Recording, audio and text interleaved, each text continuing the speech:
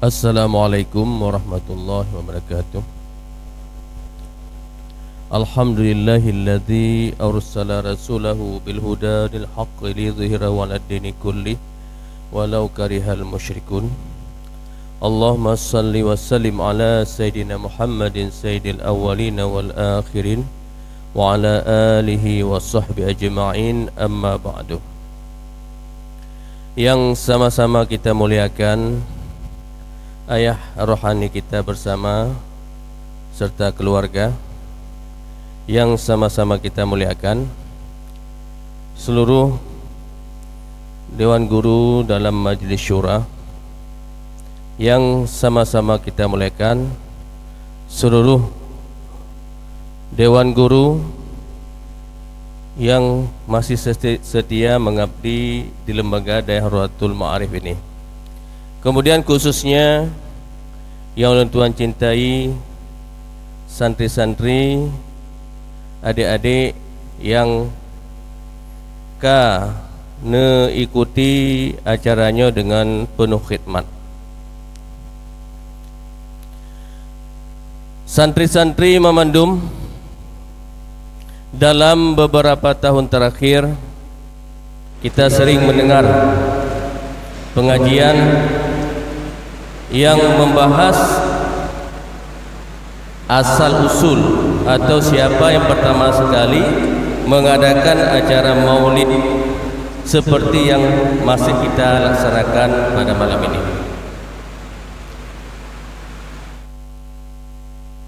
Di antaranya ada pendapat yang menjelaskan bahawa yang pertama sekali melaksanakan maulid adalah kaum Syiah dari Bani Fatimiyah di Mesir, di saat Mesir dikuasai oleh kaum Bani Fatimiyah dan Mamalik. Sedangkan sebelumnya kita tidak pernah membahas sama sekali siapa yang pertama sekali melaksanakan acara maulid. Bahkan penceramah-penceramah tidak pernah menjelaskan tidak pernah membahas siapa yang pertama sekali yang melaksanakan acara maulid. Pertanyaannya, seberapa pentingkah kita mengetahui siapa yang pertama sekali melaksanakan acara maulid? Long akan menjawabnya dengan perspektif daripada ayah Cik Trueng. Pada suatu hari di kota Medan, ayah melihat sebuah masjid LSM atau masjid ormas. Ayah bertanya, ormas ini ke mana? Saya jawab, ini ormasnya asalnya gini, dulunya ini. Dijawab oleh ayah, kenyai lontanyong. Sekarang ormas tersebut kayak mana? Menyalahi dengan aturan syariat atau enggak? Long jawab, menyalahi ayah. Nyangka jawaban. Jadi dalam perspektif atau pola pikir ayah Cik Trueng, kita tidak perlu melihat jauh-jauh ke belakang. Yang penting sekarang, apakah hal tersebut melanggar atau tidak dengan syariat? Contoh, bakso. Duri bakso. Sewaktu kita berselancar dalam dunia maya atau pada Wikipedia, bakso asal kata daripada bahasa Cina, artinya daging babi giling. Daging babi giling. Berarti bakso itu haram atau bukan? Haram, sebab dari daging babi giling. Kenyataannya sekarang namanya masih bakso, tetapi bahannya bukan lagi dari daging babi giling, yaitu dari daging sapi atau ayam atau tepung semua. Ya, namanya bakso. Jadi pertanyaannya, bakso yang sekarang apakah masih ada unsur haram atau tidak? Nyan awate ikut lagi pola pikir ayah. Jadi jino yang paling dapat depan.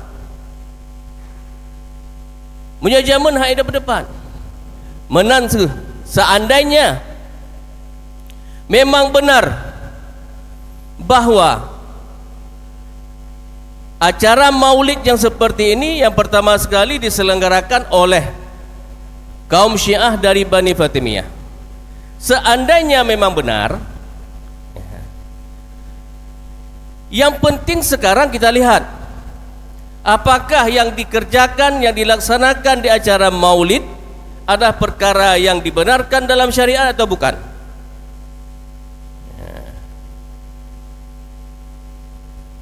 Jadi pertanyaan Buno, seberapa pentingkah kita mengetahui siapa yang melaksanakan pertama sekali acara maulid?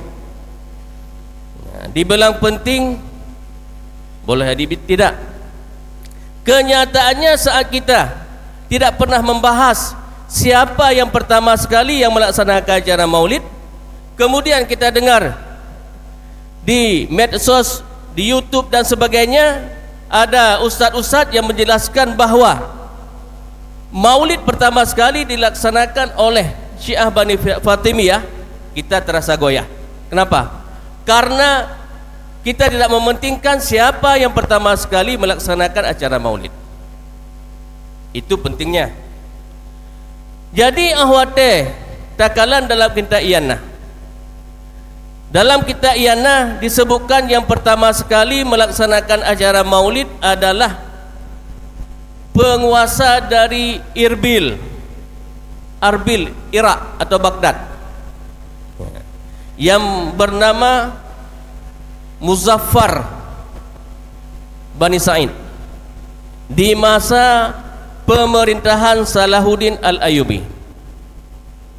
Berarti dalam kitab Iyanah sudah disebutkan bahwa yang pertama sekali melaksanakan acara maulid adalah seorang raja yang menganut paham Ahlussunnah wal Jamaah yang berasal dari Arbil, Baghdad di masa pemerintahan Salahuddin Al-Ayyubi. Bahkan ada yang mengatakan yang pertama sekali melaksanakan acara maulid adalah Salahuddin Al-Ayyubi saat akan berperang dengan kaum Salim.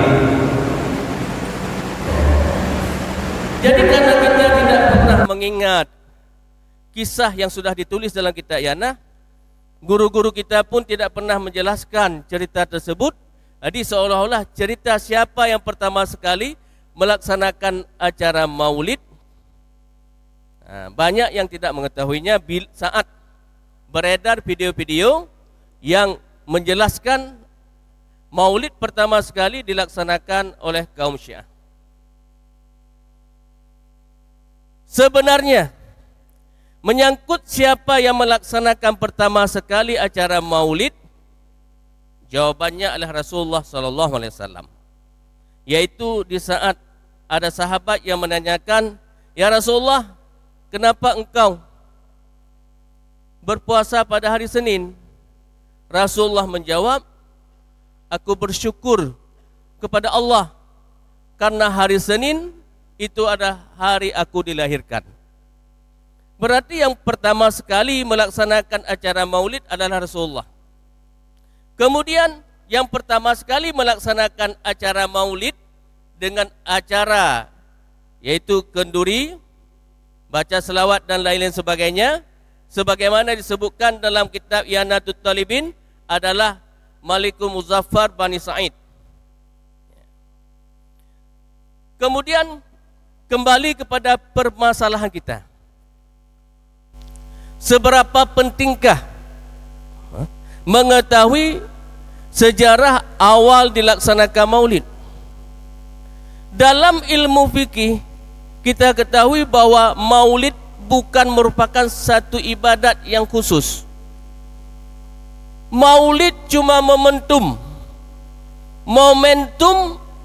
untuk melaksanakan beberapa macam acara. Yang pertama, acara bersedekah dengan kenduri. Yang kedua, acara baca-baca selawat. Yang ketiga, mendengar tausiah. Yang keempat, kalau sekarang, menyantuni anak yatim ataupun fakir miskin. Semua acara tersebut, membaca selawat, bersedekah dengan kenduri dan lain-lain sebagainya, menyantuni anak yatim, bukan sesuatu hal yang dilarang dalam agama. Itu merupakan sebuah ibadat yang dianjurkan dalam agama. Tetapi kita laksanakan pada hari kita mensyukuri kelahiran Nabi Muhammad. Dikarenakan kelahiran Nabi Muhammad memang sejak awal tidak tercatat. Cuma yang tercatat berdasarkan hadis Rasul, yaitu aku lahir pada hari Senin, maka aku akan meninggal pada hari aku dilahirkan. Berarti Rasul lahir pada hari Senin.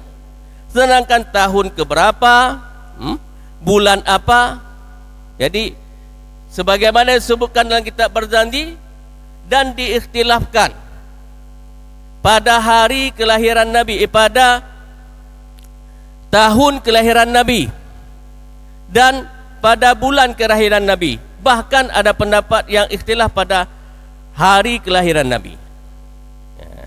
Jadi santri-santri memadum, oleh karenanya kita nyobek goyah. Bud yang tak puput le ketanya, kag puput le urung-urung jamun. Le ulama-ulama yang alim ji sangat luar biasa dari masa jamun. Walaupun tradisi melaksanakan acara maulid baru ada di saat perang salib, tetapi mensyukuri kehadiran Rasulullah mungkin sudah dilaksanakan sebelumnya. Jadi alhamdulillah pada malam ini bertepatan dengan malam Senin, sebagaimana malam dilahirkannya Rasulullah, pada malam ini kita di Dayah Raudhatul juga melaksanakan acara maulid. Semoga dengan bacaan-bacaan yang kita baca nanti, Allah memberi keberkatan kepada kita dan memberi kesehatan kepada ayah kita dan keluarganya. Hadanallahu wa iyyakum ajmain, wabillahi taufiq wa hidayah. Assalamualaikum warahmatullahi taala wabarakatuh.